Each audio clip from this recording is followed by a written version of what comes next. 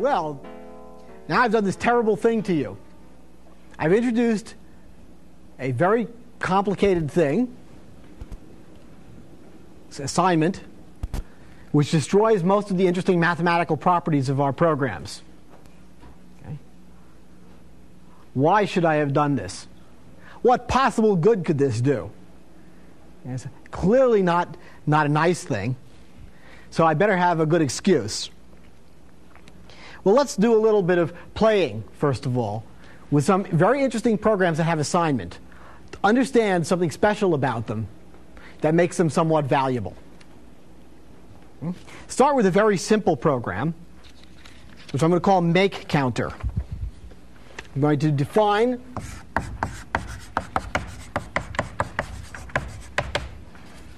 make counter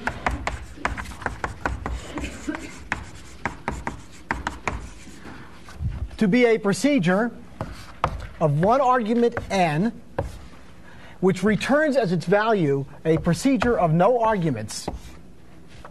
There's a procedure that produces a procedure which sets n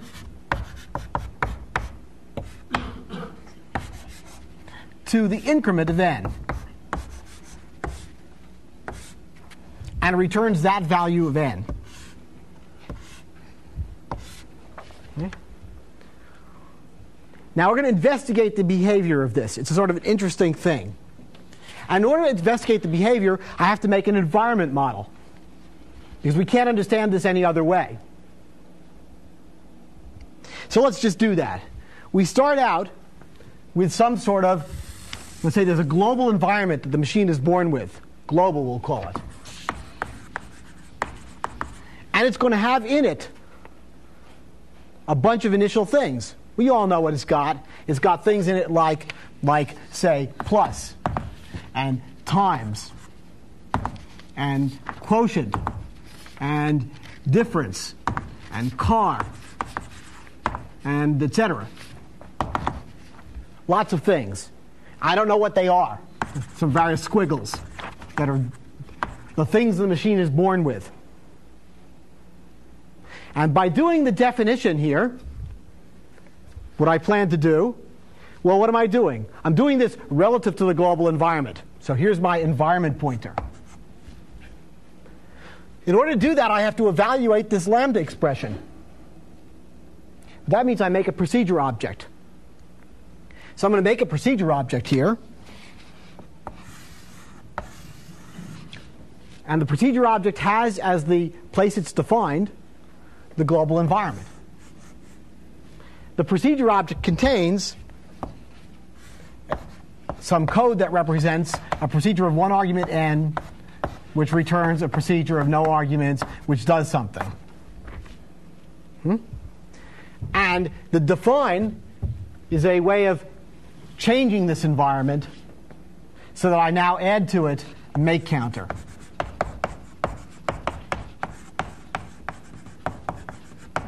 A special rule for the special thing define.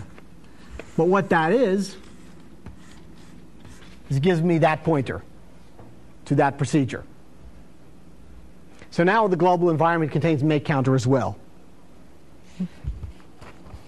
Now, we're going to do some operations. I'm going to use this to make some counters. We'll see what a counter is. So let's define C1 to be a counter beginning at 0.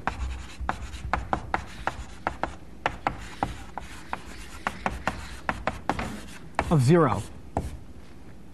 Well, we know how to do this now, according to the model. I have to evaluate the expression make counter in the global environment. Make counter of 0. Well, I look up make counter and see that it's a procedure. Okay? I'm going to have to apply that procedure. The way I apply the procedure is by constructing a frame. Right? So I construct a frame which has a value for n in it, which is 0. And the parent environment is the one which is the environment of definition of make counter. Okay? So I've made an environment by applying make counter to 0. Now I have to evaluate the body of make counter, which is this lambda expression, in that environment. Well, evaluating this body is a lambda expression. Evaluating a lambda expression means make a procedure object. So I'm going to make a procedure object.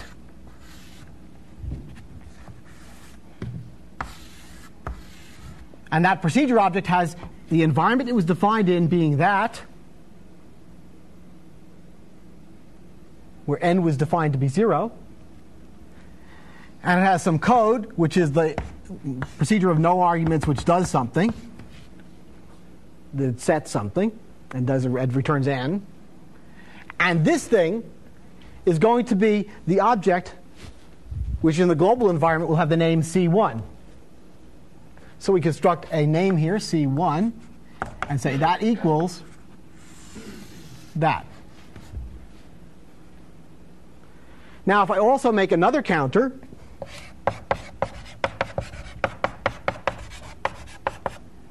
C2 to be make counter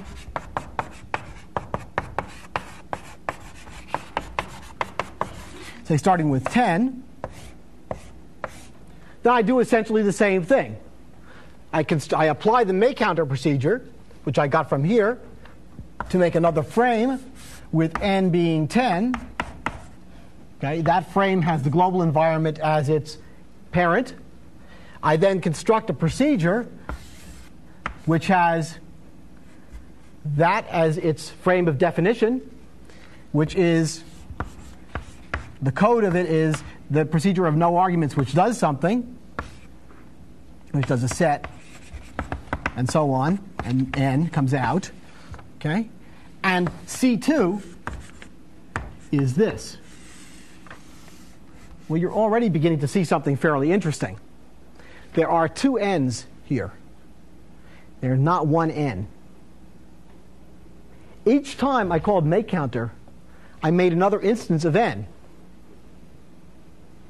These are distinct and separate from each other. Now let's do some execution. Use those counters.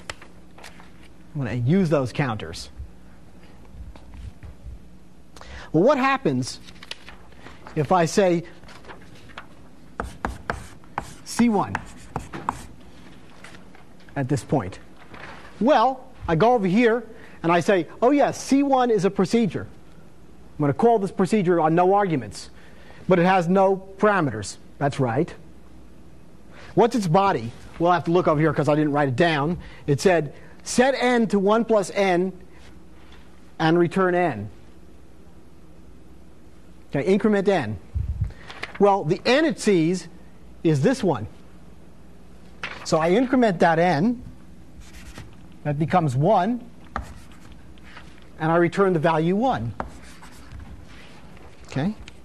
Supposing I then call C2.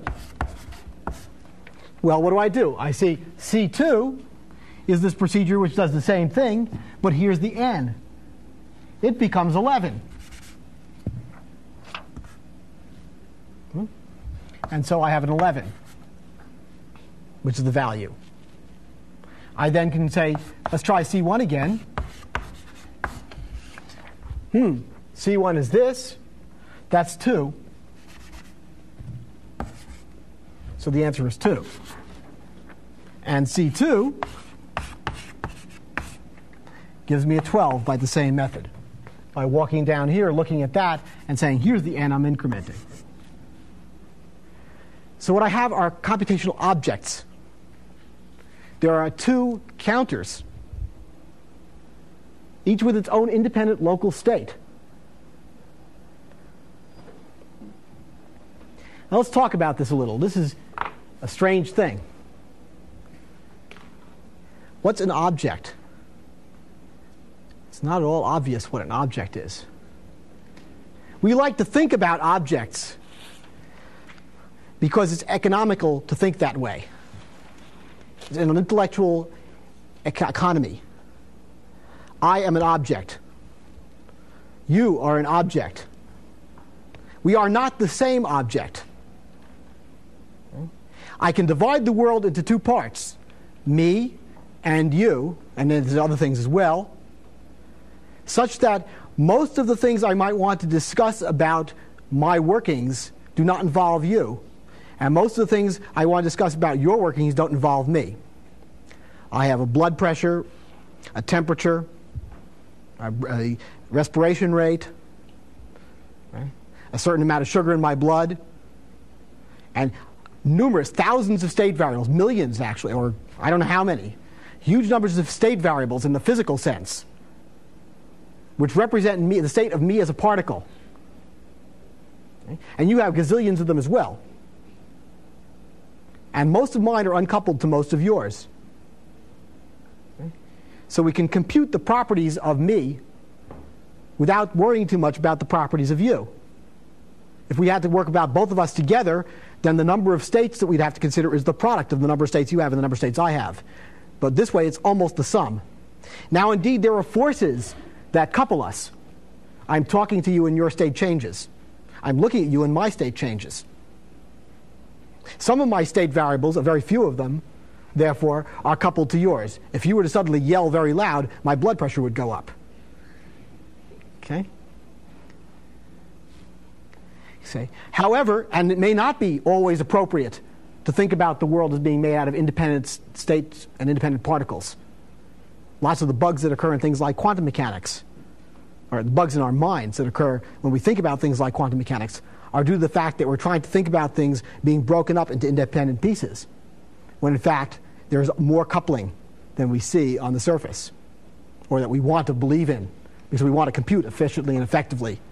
We've been trained to think that way.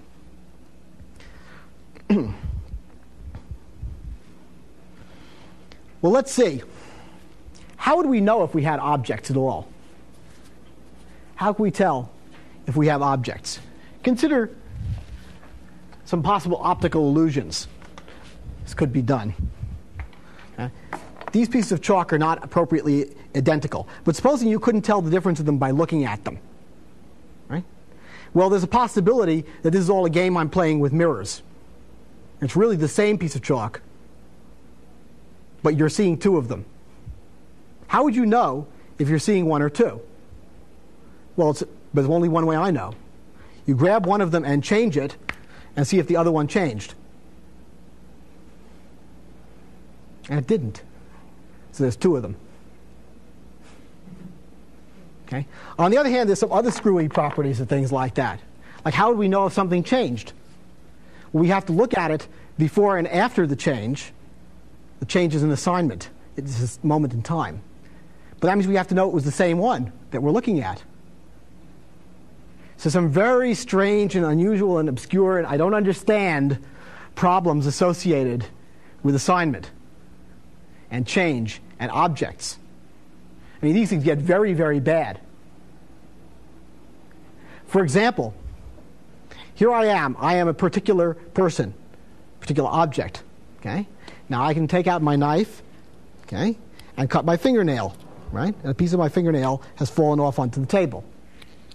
I believe I am the same person I was a second ago, but I'm not physically the same in the slightest. Okay? I have changed. Why am I the same? What is the identity of me? Well, I don't know. Okay? Except for the fact that I have some sort of identity. And so I think by introducing assignment and objects, we have opened ourselves up to all of the horrible questions of philosophy that have been plaguing philosophers for some thousands of years about this sort of thing. It's why mathematics is a lot cleaner. Let's look at the best things I know to say about actions and identity. We say that an action A had an effect on an object X, or equivalently, that X was changed by A if some property P which was true of X before A became false of X after A. That's a test. But it still means I have to have the X before and after. Or the other way of saying this is we say that two objects X and Y are the same if any action which has an effect on X has the same effect on Y. However, objects are very useful, as I said, for an intellectual economy. One of the things that's incredibly useful about them is that the world is, we like to think about, made out of independent objects with an independent local state. We like to think that way, although it isn't completely true. Okay. When we want to make very complicated programs that deal with such a world, if we want those programs to be understandable by us and also to be changeable, so that if we change the world, we change the program only a little bit, then we want there to be connections, isomorphism, between the objects in the world and the objects in our mental model. The modularity of the world can give us a modularity in our programming. So we invent things called object-oriented programming and things like that to provide us with that idea, to provide us with that power. But it's even easier. Let's play a little game. I want to play a little game showing you an even easier example of where modularity can be enhanced by using an assignment statement judiciously. One thing I want to enforce and impress on you is don't use assignment statements the way you use it in Fortran or BASIC or something, or Pascal, to do the things you don't have to do it with it. It's not the right way to think for most things. Sometimes it's essential, or maybe it's essential. We'll see more about that too. Okay, well, let me show you a fun game here. There was a mathematician by the name of Cesaro, or Cesaro, I suppose it is, who figured out a clever way of computing pi. It turns out that if I take two random numbers, two integers at random, and compute their greatest common divisor, their greatest common divisor is either 1 or it's not 1. If it's 1, then they have no common divisors. If their greatest common divisor is 1, well, the probability that two numbers chosen at random, has greatest common divisor 1 is related to pi. Okay? In fact, yes, it's very strange. Of course, there are other ways of computing pi, like dropping pins on flags and things like that. It's sort of the same kind of thing. So the probability that the GCD of number 1 and number 2, two random numbers chosen, is 6 over pi squared. I'm not going to try to prove that. It's actually not too hard. It's sort of fun. How would we estimate such a probability? Well, the way we do that, the way we estimate probabilities, is by doing lots of experiments and then computing the ratios of the ones that come out one way to the total number of experiments we do. It's called Monte Carlo. And it's useful in other contexts for doing things like integrals where you have lots and lots of variables. You're in a space with many dimensions you're doing an integral in. But going back to here, let's look at this slide. Okay.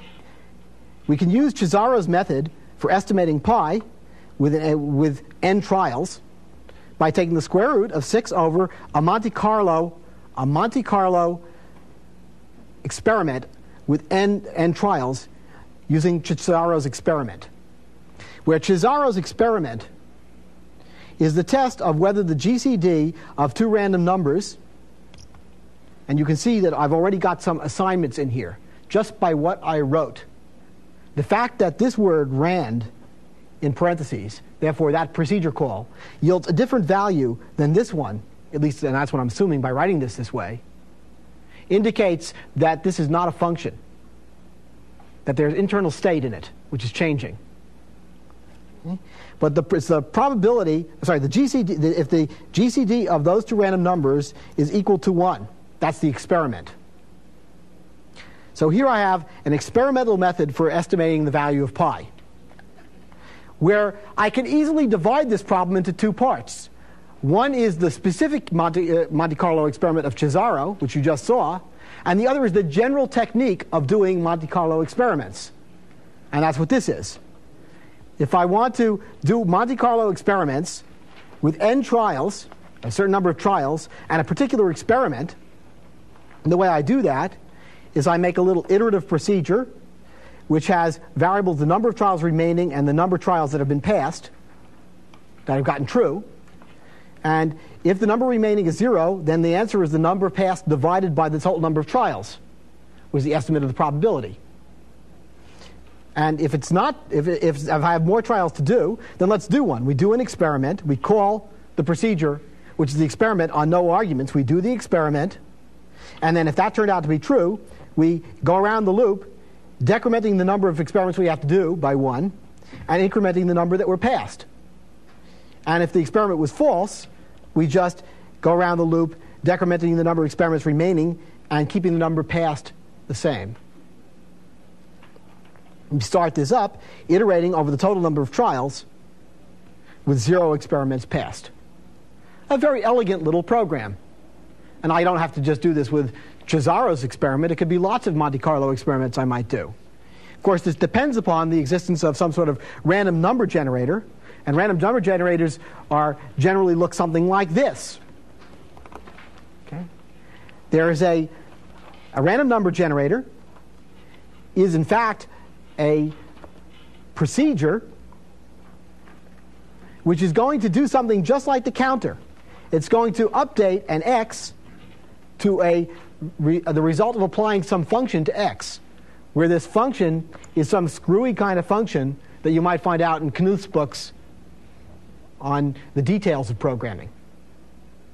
Knuth has these wonderful books that are full of the details of programming, because I can't remember how to make a random number generator, but I can look it up there and I can find out. And then eventually I return the value of x, which is the state variable internal to the random number generator. That state variable is initialized somehow and has a value. And this procedure is defined in the context where that variable is bound. So this is a hidden piece of local state that you see here, and this procedure is defined in that context. Now that's a very simple thing to do. That's very nice. Supposing I didn't want to use assignments. Supposing I wanted to write this program without assignments. What problems would I have? Well, let's see. I'd like to use the overhead machine here. Thank you. Well, first of all, let's look at the whole thing. It's a big story, right? Unfortunately, which tells you there's something wrong. Okay? It's at least that big. And it's monolithic. I mean, you don't have to understand or look at the text there right now to see that it's monolithic. There isn't a thing which is Cesaro's experiment. It's not pulled out from the Monte Carlo process. It's not separated. Let's look why. Remember, the constraint here is that every procedure return the same value for the same arguments. Every procedure represents a function. Okay? That's a different kind of constraint, is when I have assignments, I can change some internal state variable. So let's see how that causes things to go wrong. Well, let's start at the beginning. The estimate of pi, it looks sort of the same. Okay, what I'm doing is I take the square root of 6 over the random GCD test applied to n, whereas that's what this is. But here we're beginning to see something funny. The random GCD test of a certain number of trials is just like we had before, an iteration on the number of trials remaining, the number of trials that have been passed, okay, and another variable x. What's that x? That x is the state of the random number generator. Okay? And it is now going to be used here. The same random update function that I have over here is the one I would have used in the random number generator if I were building it the other way, the one I get out of Knuth's books. Okay? X is going to get transformed into x1. I need 2 random numbers. And x1 is going to get transformed into x2. I have 2 random numbers. I then have to do exactly what I did before. I take the GCD of x1 and x2. If that's 1, then I go around the loop with x2 being the next value of x.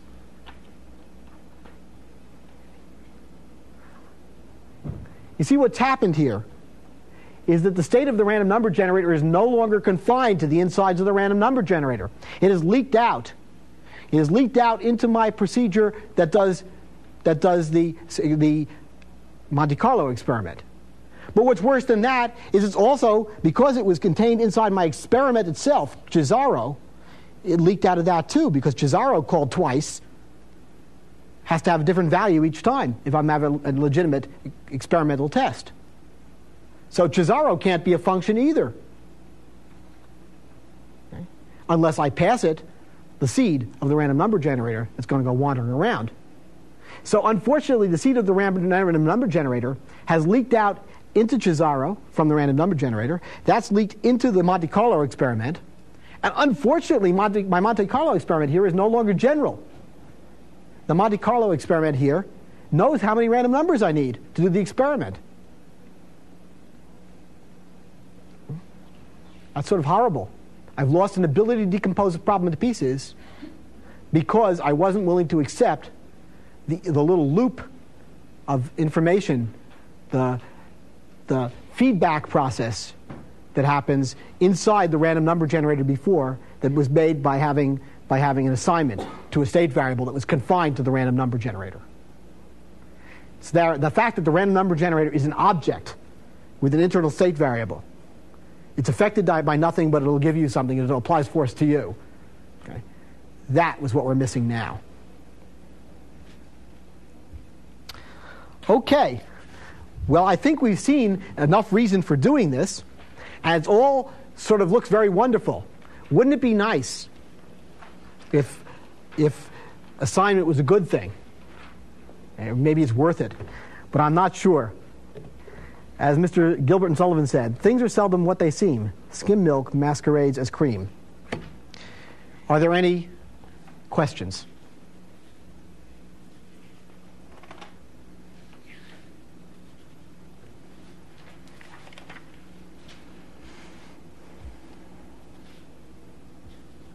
Are there any philosophers here?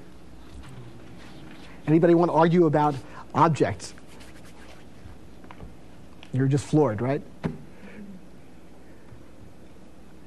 And you haven't done your homework yet. You haven't come up with a good question. Oh, well. Hey. Oh, sure. Thank you. Let's take the long break now.